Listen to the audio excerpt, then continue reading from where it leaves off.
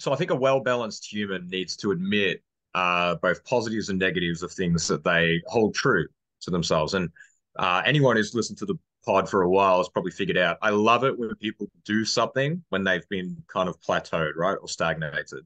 Um, I think that it's always best just to try to solve the problem, try to go in a different direction instead of staying put when you know what the outcome is. But I do have to admit that the Timberwolves are probably the worst case scenario, worst timeline for this behavior. And I guess this is a consequence of every time I open my mouth and say I'm glad that they're going to do something and I'm glad that they're giving something a go. This does sit as a reference against my theory because the Timberwolves, according to a Basketball Forever post that I had stumbled across that I screenshotted for this occasion, um, there are a lot of problems going on. So, Karl Anthony Towns is mysteriously injured. What went down with a calf strain now in November has yet to return, and that seems interesting. You've got the Rudy Gobert situation, which really, they did this to plug a defensive hole, and it hasn't really changed the needle too much, and the offensive liabilities and the contract in general, it's not great. Anthony Edwards getting injured is not good and really was the bright spot for the season. Then you've got Walker Kessler, traded for Rudy Gobert, who has turned out to be Rudy Gobert on a rookie contract with more offensive prowess and has been featured in a lot of the Utah Jazz's success this year, including blocking Grant Williams' layup attempt against Boston. Jared Vanderbilt, obviously, being an asset in a Lakers trade and being really good. D'Angelo Russell just suddenly disappearing despite having a really good career year to get in a veteran. And Keel Alexander Walker, who maybe aren't panning out. And they're really committed to this team with contracts. And they might be sitting in the playoff picture at the moment for the West, but I think we can all acknowledge that out of the bottom four contenders, they have the least potential to actually do anything beyond the first round.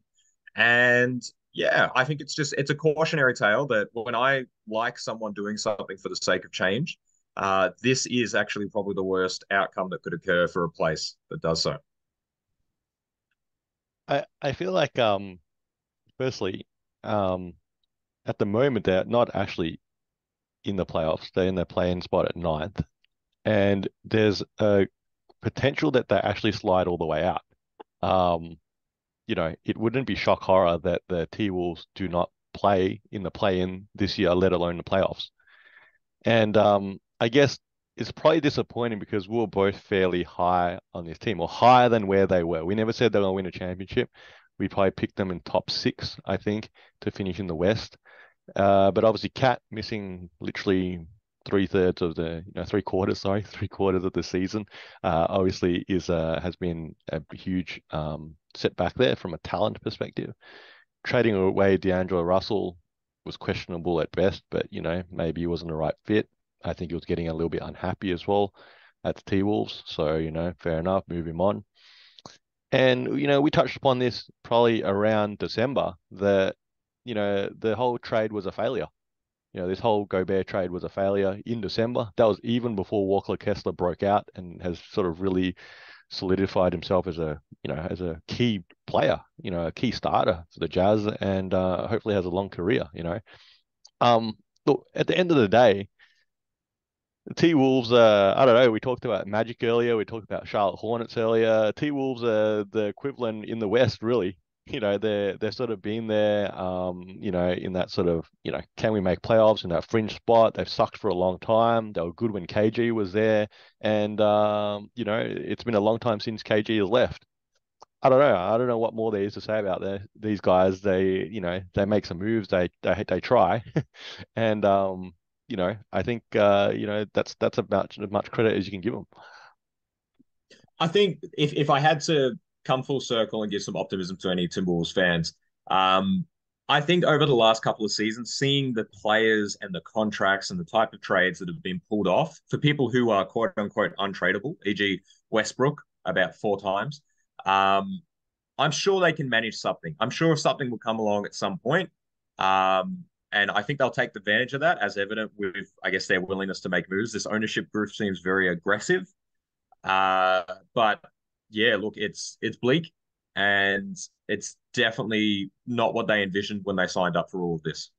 I think you jogged my memory there a little bit too. I think in December, give or take, I think I had the hot take about the whole trade was a total failure at that point, and it was only like 2 months into the season at that point. And I said I think in that podcast that Cat would be traded in the next few seasons, Hmm. and I think effectively, I don't think anything's really changed for me to perhaps suggest otherwise. They're a 500 team without him. They're probably a 500 team with him. They're around a 500 team with him and Rudy Gobert. That's the greater reality. And I think that's you talk about cautionary tales, and we talked about Paolo Banchero a little bit before, and obviously, I wasn't very high on him, and you were much higher on him. And Cat is a talent. Cat is a potential All NBA talent here. His stats are, when he's healthy, sort of top 10 stats wise, for his contributions offensively, defensively. He can, block shots. He can shoot the three ball at a fairly good clip, that sort of stuff. Okay. But none of that necessarily means translates into winning. That's the key. None of that necessarily Well, translates into winning. Okay. And I think that's that's that's what we where, saw last year. yeah. And I think that's the part where Cat and other players similar to Cat, where, they put up, stats, they sort of make, they fill up box scores, but, it takes a lot more to translate into winning than what the T-Wolves have at the moment, including Cat. Hmm. Well, there's a difference when you walk into a game and it's just another day for both teams involved, and then you walk into a game that's one of seven and is actually important and people are trying. And we saw that last year with the Memphis Grizzlies, which, that series was a lot closer than I think people realized. And Timberwolves actually blew leads in that. So theoretically, they probably should have won. And Cat's performance in a couple of those games was very much the reason for them not being able to perform. And the sample size is large enough. You're totally right. We know what Cat's going to do, and another team probably knows that. And that may or may not help his trade value. Who knows? But yeah, I agree with you. We saw D'Angelo move, and I think I predicted that trade in that discussion as well. And I think you might be predicting something that could occur as soon as this offseason.